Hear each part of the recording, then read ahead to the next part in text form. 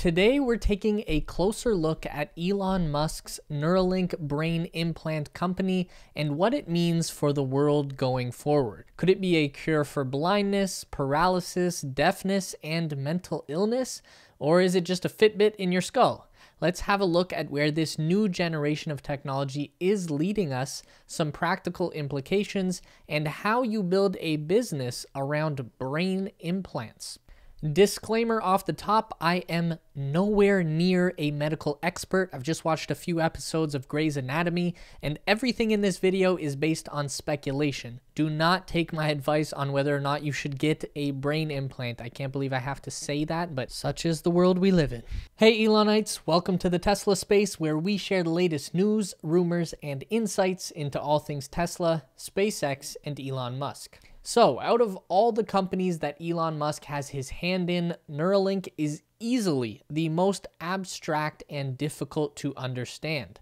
There have been a lot of claims and theories made on what this kind of device could do, but so far, in real life, we haven't seen it do much of anything. The Neuralink is a very niche category of technology called brain-computer interface, or BCI for short. It's not new technology by any means. Scientists have been sticking probes into people's brains for decades, actually. What sets Neuralink apart right now from the rest of the BCI industry is that they are making a product with mass market appeal. The device is being positioned as something that everyone would want to have, not just those that are suffering from a disability or injury, which is impressive considering that a Neuralink is an invasive BCI, which means it is actually physically connected into the user's brain. There are also non-invasive and partially invasive devices available on the market, but they don't work anywhere near as well.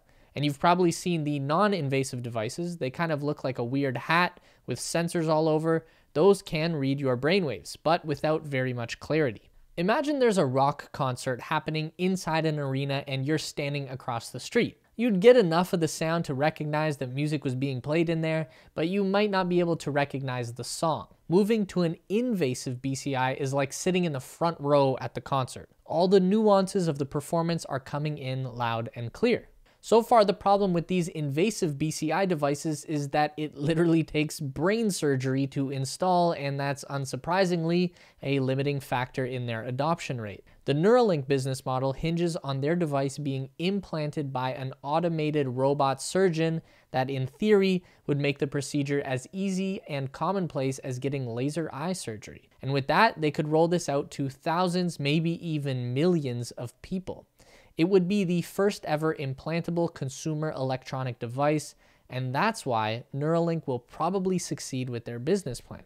So with that in mind, let's take a look at what this thing could actually do and why you might want to get one. The comparison between Neuralink and laser eye surgery is going to come up a lot, and that's because Neuralink is basically following the exact same business model that was set out by LASIK.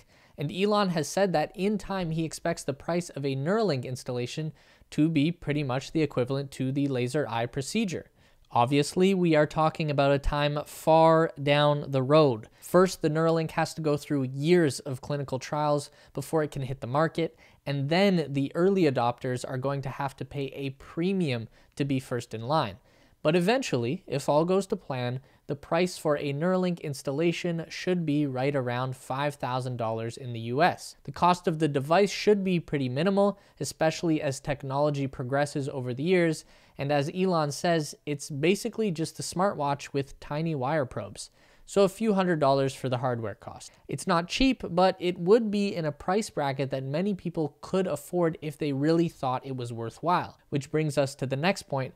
What exactly is this thing going to do? This is where things start to get a bit dicey, because Elon and his team have been making all kinds of claims about what this technology has the potential to accomplish. We've heard everything from reversing spinal cord injuries to healing brain diseases like Parkinson's, curing mental illness, even granting digital immortality. Following the Neuralink presentation last August, where a lot of these claims were made, the MIT Technology Review published an article titled Elon Musk's Neuralink is Neuroscience Theater. MIT pulled in a lot of reality checks for the Neuralink concept, pointing out that many of these problems might simply be impossible to solve, even with the best technology. For example, if we're going to cure an illness like depression by adjusting the inner function of someone's brain, then we would first need to understand exactly what electrochemical imbalances causes that depression in the first place. It's like even if you had a garage full of amazing tools, if you don't understand how a car works, you'd never be able to fix it. So the Neuralink might be oversold as the miracle solution to humanity's problems, but that doesn't mean it can't be incredibly useful. By the way, if you're enjoying this content, then you would love our weekly newsletter. We keep you updated with all the latest news regarding Elon, Tesla, SpaceX, and of course, Neuralink. It only takes a few seconds to sign up at theteslaspace.com. There's a link down below in the description, and while you're down there, if you could leave a like on the video, that would be much appreciated.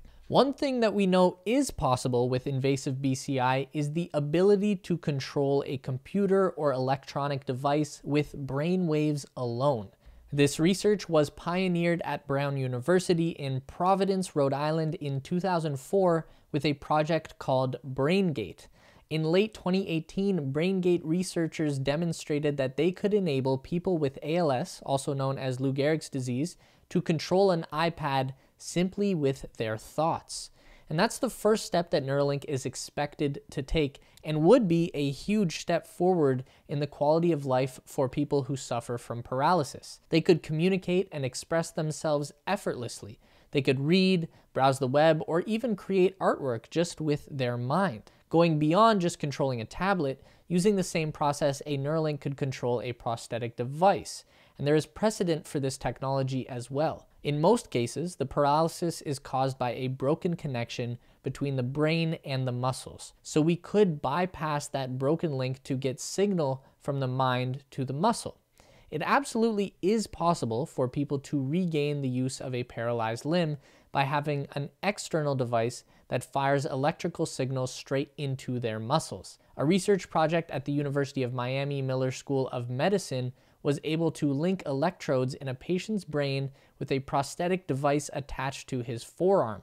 The patient, German Aldana, who was paralyzed in a car crash, was then able to use his hand to grab simple objects again.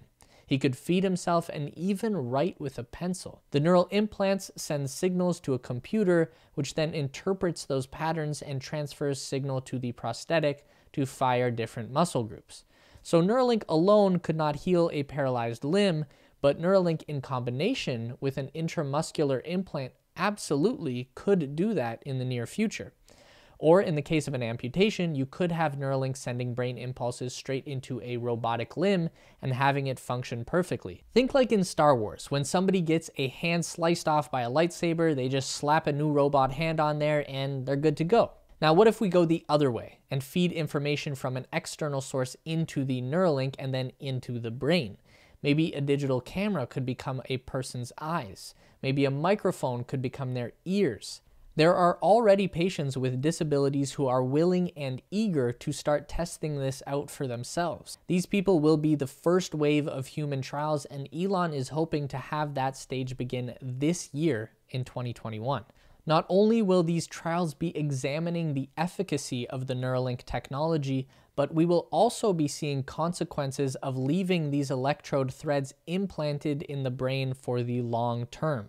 No one is really sure about factors like physical rejection or corrosion. We just have to do it and hope for the best. So if after years of clinical trials, the Neuralink is found to be safe and effective, then what?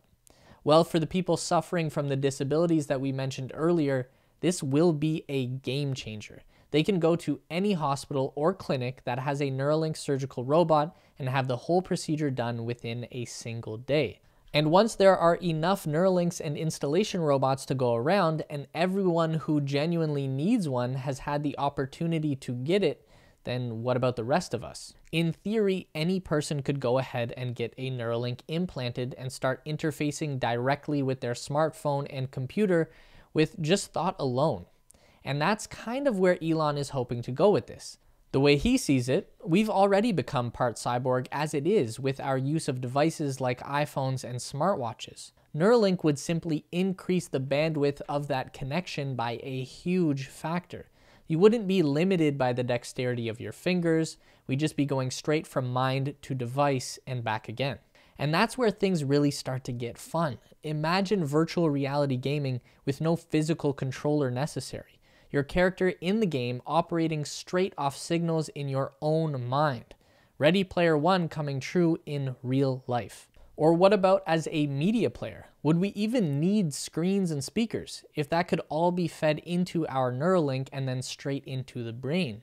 Or potentially the biggest question of them all, could a Neuralink copy all of the patterns and nuances that make your brain unique and then reproduce that information in a new location? It's really trippy to think about. But the fact that Neuralink is already being thought of as not just a medical device, but more of a consumer electronic is the reason why this company will probably succeed if they can just figure out the logistics side of things. Like we said earlier, Neuralink didn't really invent any new technology, but they have figured out how to package it into a business that could succeed in a capitalist society. And that's where everyone else has failed so far.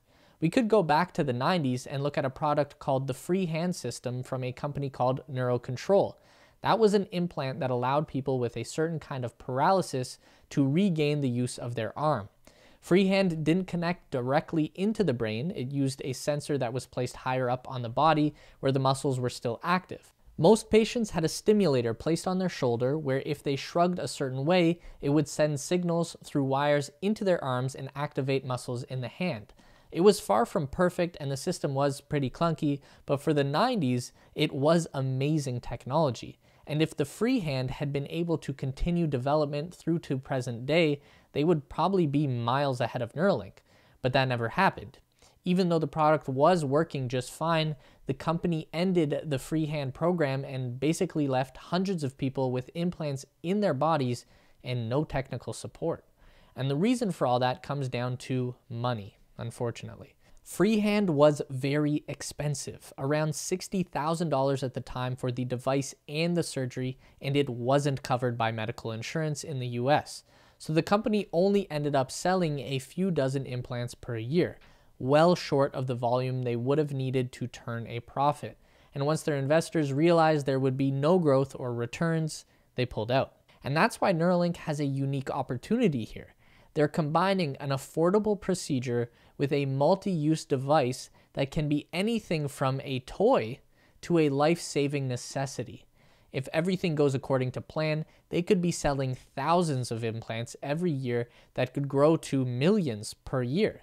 We could come to a point in the future where brain implants are as common as smartphones are now, and then there is a whole business to build on selling different apps and firmware updates to use with your Neuralink. This is the kind of company that people will be clamoring over themselves to buy shares in. The prospect of brain surgery becoming commonplace obviously sounds a bit strange at first, but coming back to laser eye surgery, that was pretty scary when it was first introduced. A robot laser burning into your eyeball and reshaping the inside. But 30 years later, it's a pretty regular procedure. It's a luxury for sure, not cheap, but not unusual either. I can see brain implants following a similar path to mainstream acceptance, and again, we're talking about something that anyone can use, not just people with certain medical conditions. Literally anyone could get a Neuralink if they had the cash and the desire. So we're headed for one crazy future here, folks. It's not coming soon, but it certainly is coming. Let us know your thoughts on the matter in the comments section below. Who's eager to get their own brain implant? Quick reminder to sign up for our newsletter for more Tesla news and speculation. There is a link down below. Interested in cryptocurrency? Check out our partners at BlockFi. Use our link in the description to receive $250 in free Bitcoin when you sign up and start saving for that brain implant. If you want to continue to learn about everything regarding Tesla, SpaceX, and Elon Musk, we've got 2 more video options for you on the screen to check out. Don't forget to give this video a thumbs up today if you liked it, and subscribe to our channel for weekly content just like this.